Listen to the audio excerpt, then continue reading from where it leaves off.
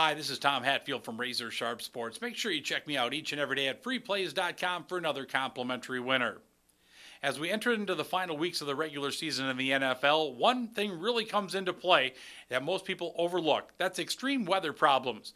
For most of the year, weather situations really don't factor in the football unless we have heavy rain that muddies a field. Now in the NFL, most fields are turf, so that really doesn't come into play much at all either.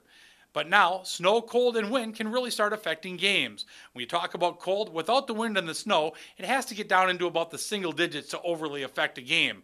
But when snow and wind come into play, the balls are fumbled more, players slip, and balls go off target in passes. Places like Chicago, Green Bay, New York, Philly, Baltimore, New England, Pittsburgh, Cleveland, Cincinnati, and of course Buffalo have to be taken a look at each and every week. Now speaking of this, on Sunday, Oakland travels to the frozen tundra of Lambeau Field to take on the Packers. Weather should not be a factor here in this one, as the predicted temps are in the 30s and no snow. That being said, my pick is the over in this game. The top offense in the league, Green Bay, is averaging 35 points per game, with their lowest output all year being 24 points. They have averaged 38 points per game over their last 5 games. Oakland can also score, averaging 22.8 points per game, and have scored at least 24 points in 4 of their last 5 games since their bye week and Carson Palmer taking over full-time at quarterback.